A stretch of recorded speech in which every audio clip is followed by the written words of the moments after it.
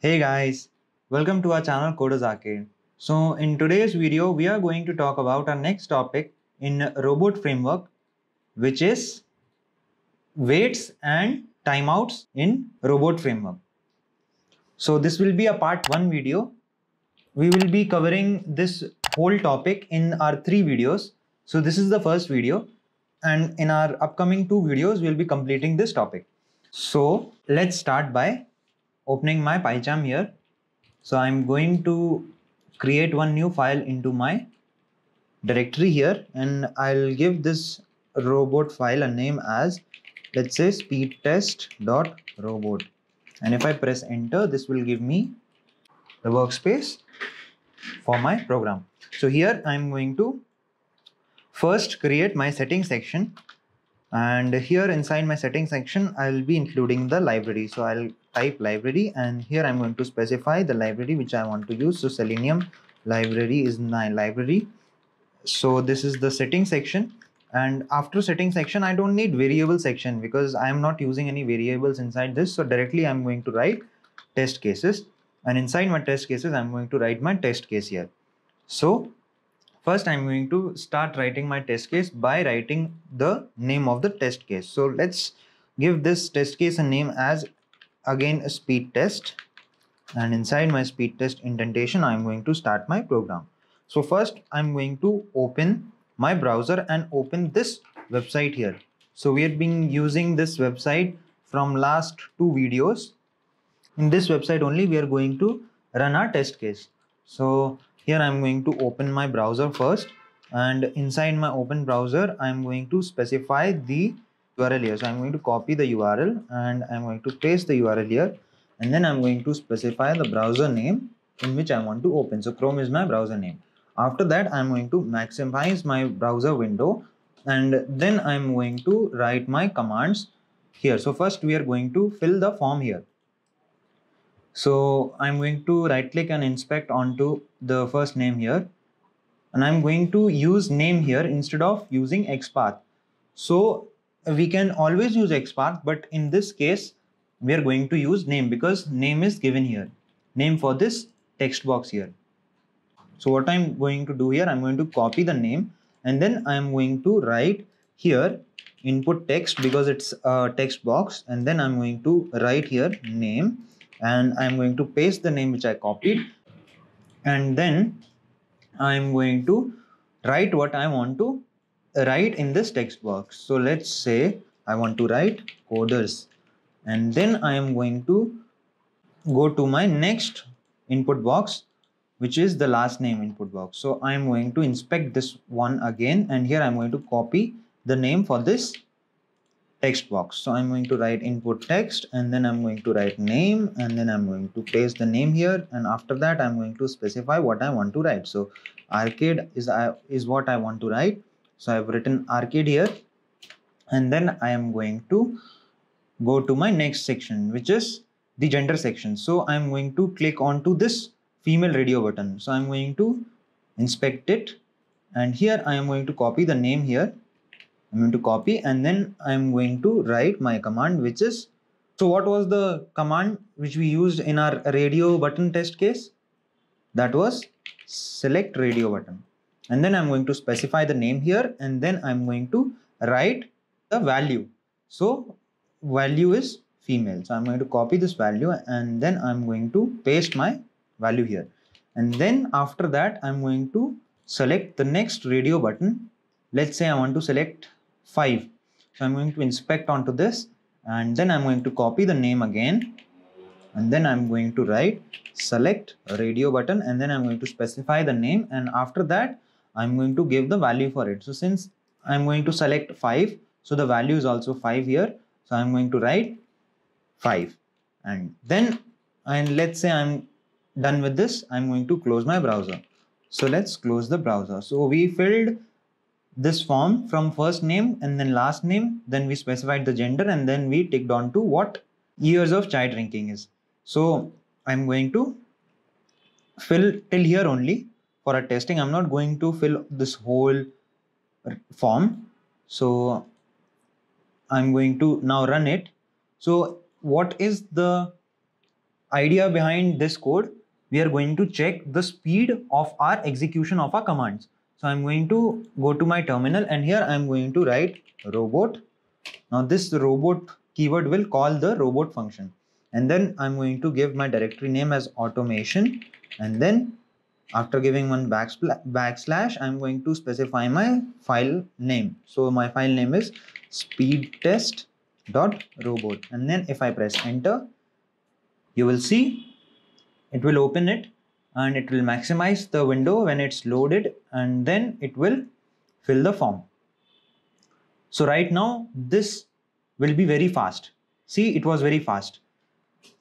It actually passed, but it was so fast that we couldn't see the changes it made.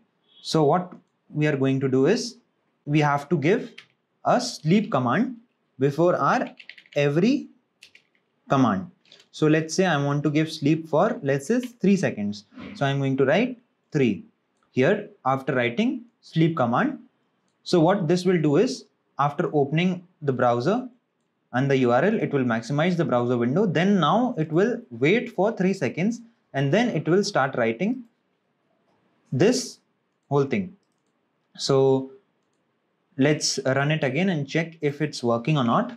So first of all, I'm going to clear this terminal. So for that, I'm going to write CLS and press enter. So this will clear it.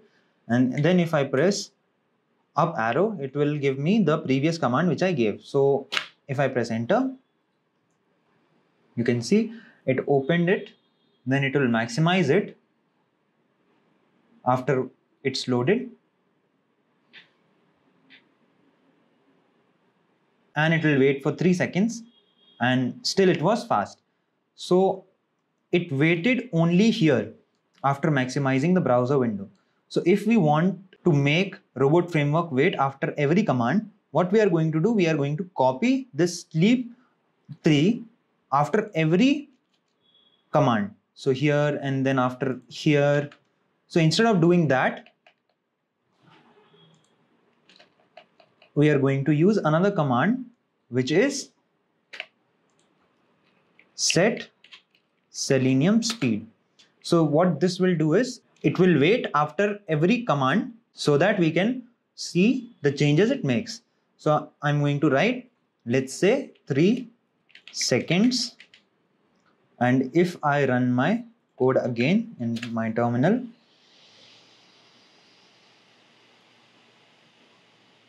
you can see it opened the browser. Now it will wait till it's loaded.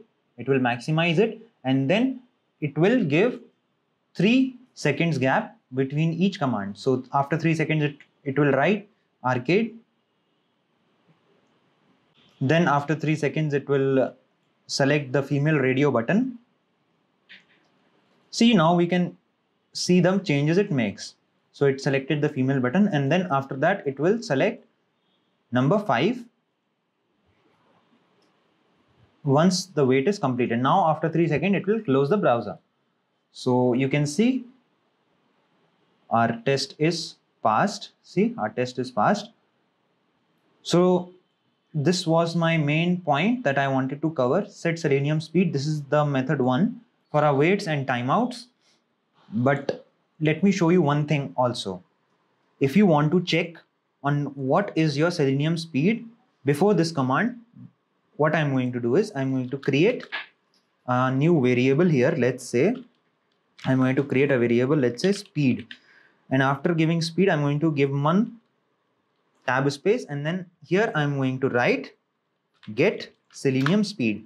So what this variable will do, in this variable, the speed for the Selenium execution will be stored in this speed variable. And to print this Selenium speed, there is one command called log to console.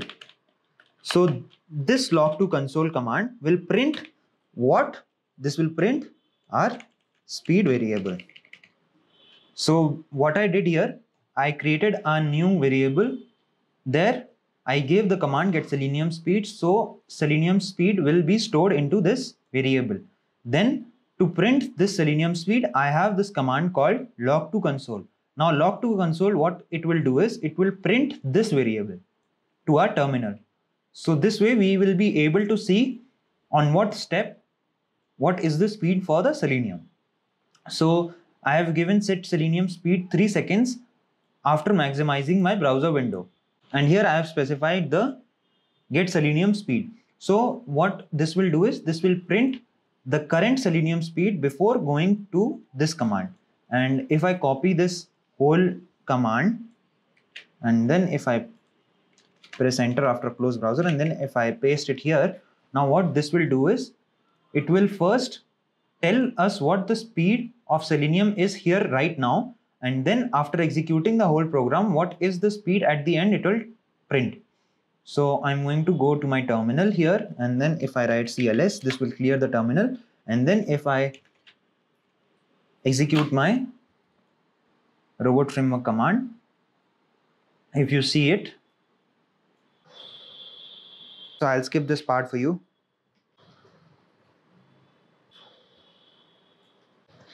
So it's done. So as you can see, our test is passed.